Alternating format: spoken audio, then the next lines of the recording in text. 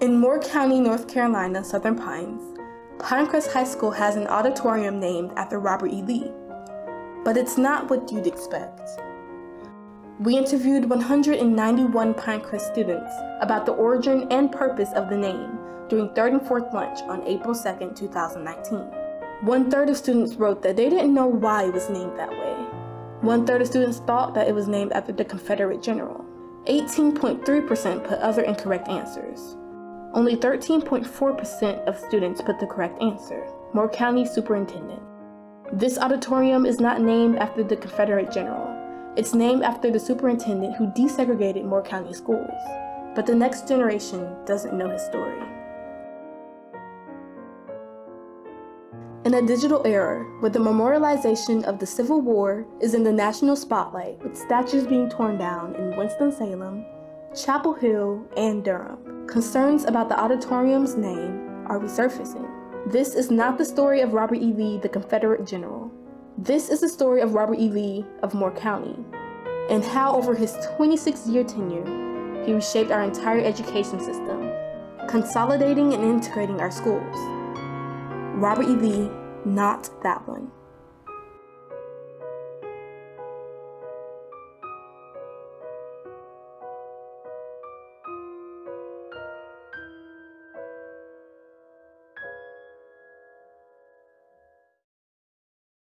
My father came from Virginia. He was born in Isle of Wight County, and the town was Franklin, Virginia. It's near Norfolk, Virginia. His father was a Methodist preacher, and his mother had her master's degree in religious education. They met at Duke University, which was Trinity at the time. Every 4 years they changed churches, which the Methodists do, so he was always wanted us to stay in one place. And he decided on Moore County in 1946. Came to Aberdeen High School, and by default got the girls' basketball team. They assigned it to him, but he decided he would make the best of it. So he gathered the girls that wanted to play, and he said, "Do you want to win?" He said, "I want to know if you want to win." And it probably can't do this now, but if they wanted to play with him, he would buy them a basketball goal and a basketball to shoot at home. He wanted to win, and he did. And I believe that he won 10 conference championships in a row. And then he wanted to get a state championship because he knew he had a team that could compete, and he did. He had to go argue before the state general assembly to get the women to go past a regular season because they thought their reproductive organs would be harmed, and he had to prove that they wouldn't, or argue that they wouldn't, and they gave him the permission to have the first women's high school basketball team. In fact, I think in 2006 or 7, he was inducted into the North Carolina Athletic High School Hall of Fame. But then in 1959, he became superintendent of Moore County Schools. And at that time, there was Pinehurst City Schools, Southern Pines City Schools, and Moore County Schools. There were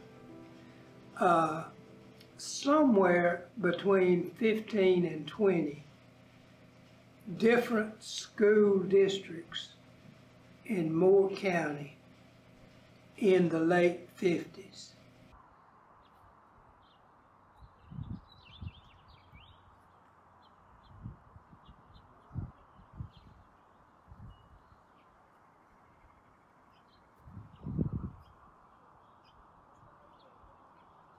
They started the integration thing a little bit in the late 50s when Bob Lee became superintendent. Moore County would do it on their terms and not the terms of the federal government. So they wanted to be out in front of the mandated, which I think Wilmington decided they would wait, and they had problems.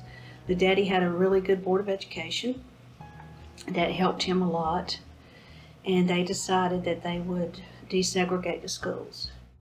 But the people, by and large, were not for it. He would come home and be very quiet, because he would go in homes where there were dirt floors. You know, and he just wanted these everybody to have. He thought education was an equalizer. So he started, and he got a lot of bad feedback from certain people, and he would go downtown and people would walk across the street not to speak to him.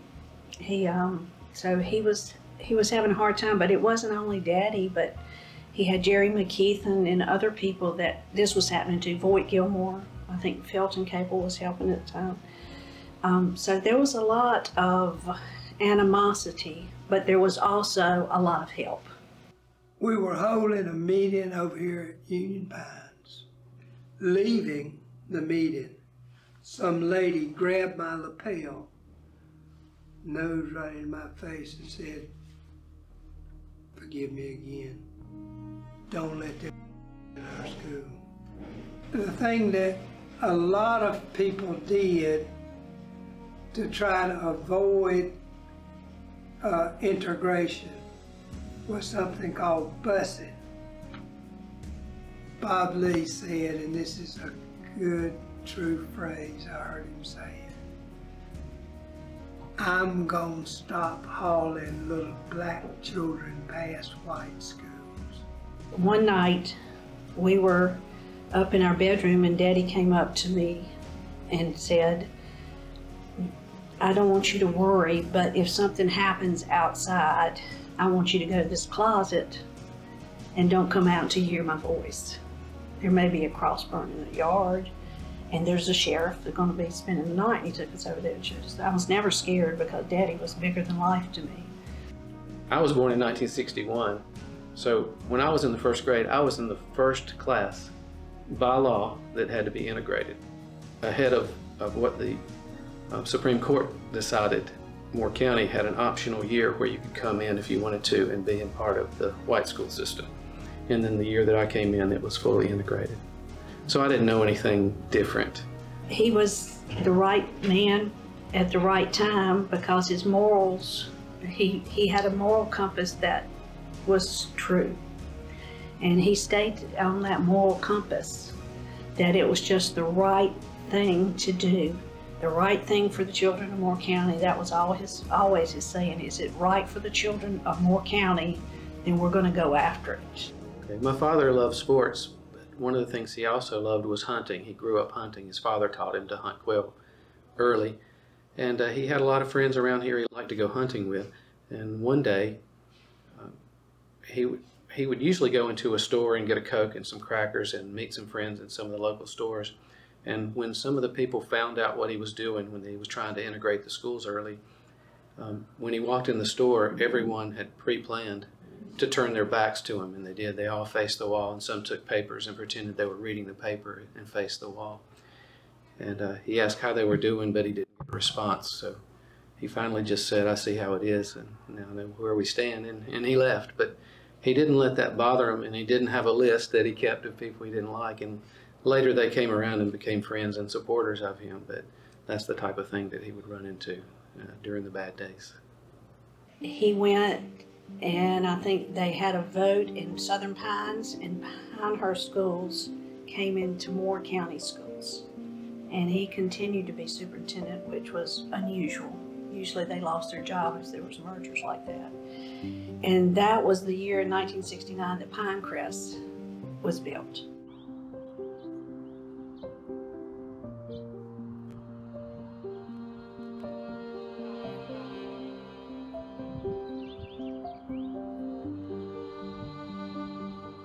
I never really understood it because I was off at college at the time.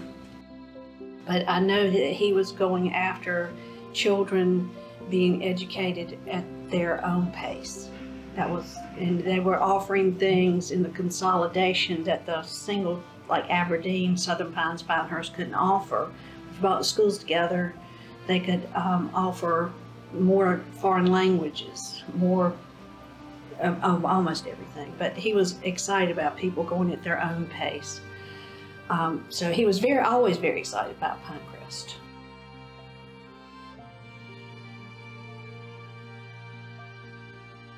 To my understanding, in Sand Hills, the community college concept was going around in the state, maybe the General Assembly, I'm not sure about that.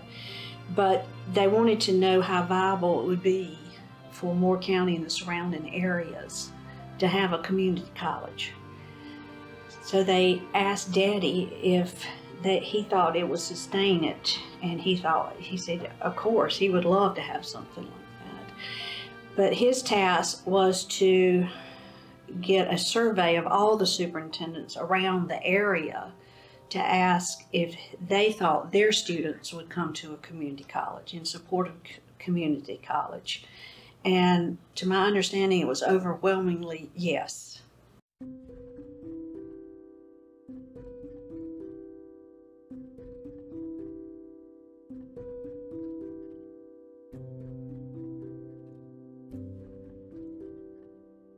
Six to one in favor of the taxes to pay for the college and the schools.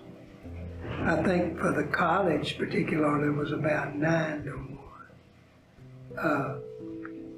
You just don't find communities voting for tax increases that are that favorable for increasing taxes.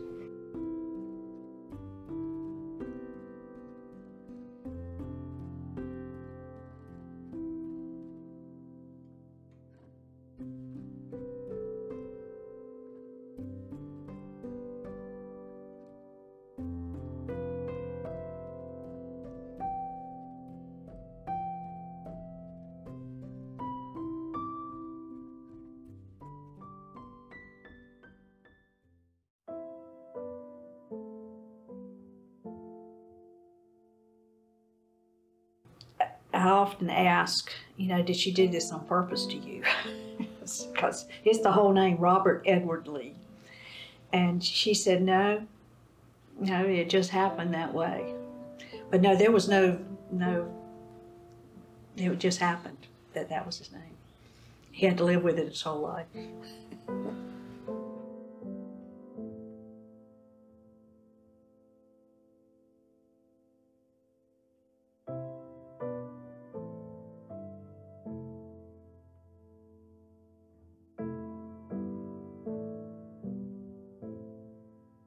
What you're doing right now is a really good step towards that. If you could make it part of your orientation program, because when they walk on campus and see that, I understand exactly why they might feel that way. But if it's part of if whatever you're doing is part of orientation, so they know coming in before the first day of school exactly what it is, maybe they won't feel that way if they understand what this man's sacrificed for them to have the school system they have. I agree with my sister. I think what you're doing is very important because they're going to see that name on the auditorium. But I think I understand it like my sister, but if anyone ever knew him, they wouldn't feel that way at all. The name on the auditorium, I commented to my wife, Tamara, when we went to the opening of the auditorium, when I saw that it said Robert E. Lee, I thought that could be a problem someday. I didn't think it would be at the time, but I foresaw that, really.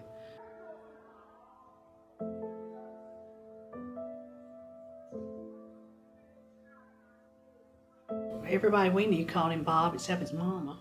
His mom always called him Robert, but I think he was known as Bob Lee. He was yeah. That's how everybody in church and referred to him. I wouldn't have a problem with Bob Lee Auditorium.